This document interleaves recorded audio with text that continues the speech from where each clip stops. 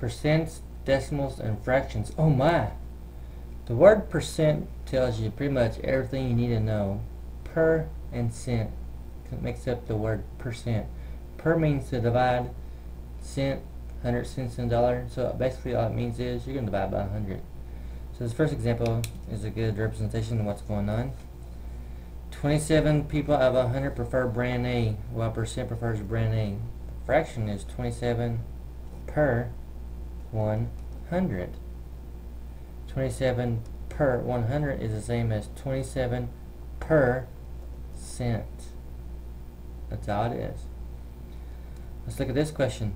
To change from a fraction to percent, we're just going to read it. 25 per cent, 100 cents in a dollar. Reduce. 25 goes into 25, 25 goes into 100. 40%, 40 per 100. Let's reduce. 20 goes into 40, 20 goes into 100. 82%, 82 per 100. 2 goes into 82, 2 goes into 100. 2.9%. Let's just go ahead and we'll make it a mixed number. You know, let's just do it the long way. You want to? It's not a mixed number. Let's make it 2.9 per 100. It wasn't a mixed number. Don't listen to me. 2.9 per 100. The thing is, we don't want decimals in our fraction. So what that means is I'm going to take that decimal and I'm going to move it to the right to make it a whole number. But if I move the decimal to the right one place in the numerator, I got to do the same thing in the denominator. Don't want a 0. Makes it 29 over 1,000. That's what 2.9% actually is. 29 over 1,000. There is another way to do this. We may do one later on. Now 1/8%, first thing is 1/8 is the same as 0.125%. The answer isn't 0.125. All I've done is convert the 1/8 to its decimal. Now there are other ways of doing this, but this is the way I'm going to do it. So 0.125 per 100.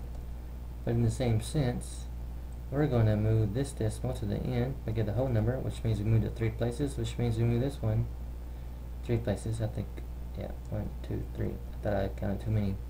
So we get 125 over 100,000. Now I'm going to take out my calculator and divide that out. Let's see if 125 divides into 100,000, and it does. It's going to divide it 800 times. So 1/8% is the same as 1 over 800.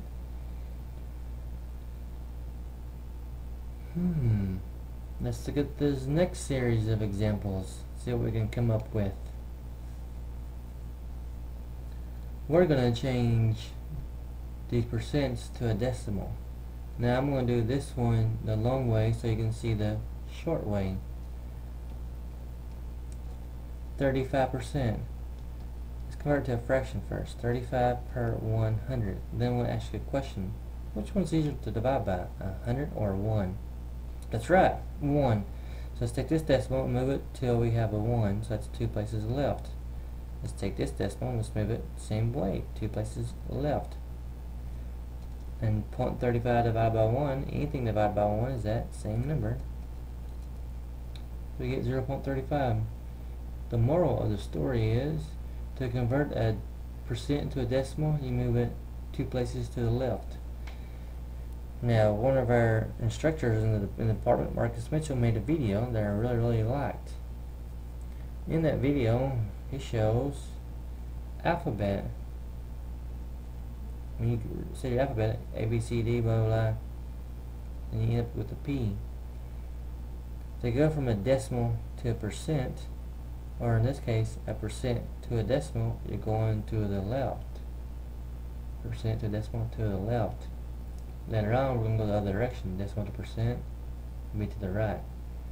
This is the real reason why. This is a way to remember it. Just keep that in mind. So 2% is the same as 2.0, and to convert it to a decimal, you move it to the left 2 places. The way to remember it is 2 places. Percent is per 100. 100 has 2 zeros in it. That's why it's 2. Here's your decimal. Let's go 2 places left, and equals 1.23. And that's how you're doing on those problems. Now we're going the other direction. So to change to a percent, let's look at that D to P. From decimal to percent, we're going to the right. And once again, so based on 100, 2 zeros in 100, so it's 2 places to the right. Let's go 1, 2, and we have our answer, 34%. Let's move this decimal 2 places to the right to find the percent. That equals 3%.